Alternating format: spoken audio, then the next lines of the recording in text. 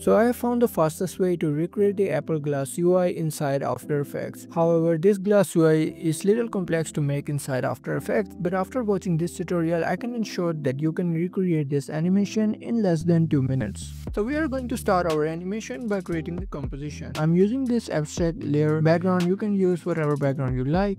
The first step in creating our Glass UI is making a shape layer. After making the shape layer, I'm going to make a rectangle. You can choose whatever fill you like because we are going to convert the shape layer into an effect by clicking this icon right here. Now it's time to create the Glass UI. The first effect we are going to use is hue and saturation. Make the saturation 16 and lightness around 8. The second effect I'm going to use is called Gaussian blur. I'm going to go around 30% blur.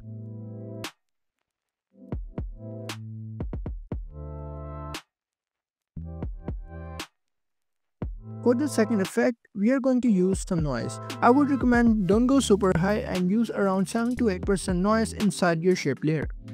After adding the noise, the next effect we are going to use is called transform.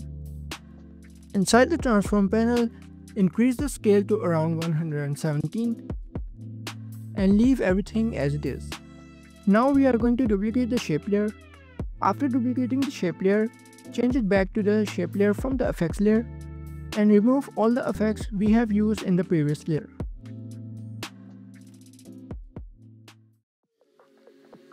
Now right click on the layer, go to the layer style, and we are going to add inner glow. Inside the inner glow, we are going to change the blend mode from screen to normal. And you can use the inner glow as much as you like. After adding the inner glow, select the previous layer, and the last effect we are going to use is called displacement map. Add the displacement map to your layer. Inside the displacement map layer, change the shape 1 to the newly duplicated shape layer, and then change the source to effects and mask. For the use of horizontal displacement, we are going to change it from red to luminance. And as for green, we are going to also change it to luminance.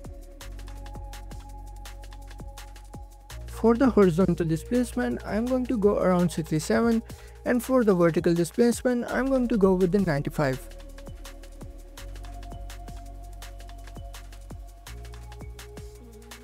If you want to control the refraction of your Glass UI, you can go back to the duplicated shape layer. Inside the shape layer, you can increase or decrease the size of the inner glow to change the refraction as per your preferences.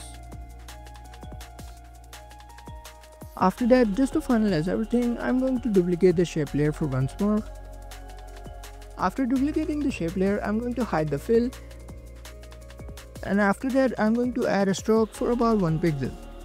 I don't want the stroke to be more prominent, so I'm going to reduce the opacity to around 34%.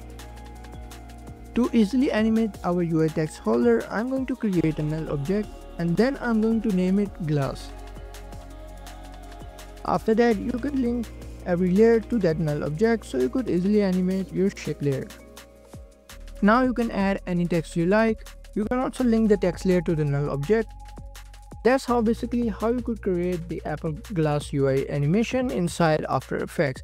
If you want to see how you could create such effect inside Photoshop, and I will create the next video about it, so make sure to hit like and subscribe, and I'll see you guys in the next video.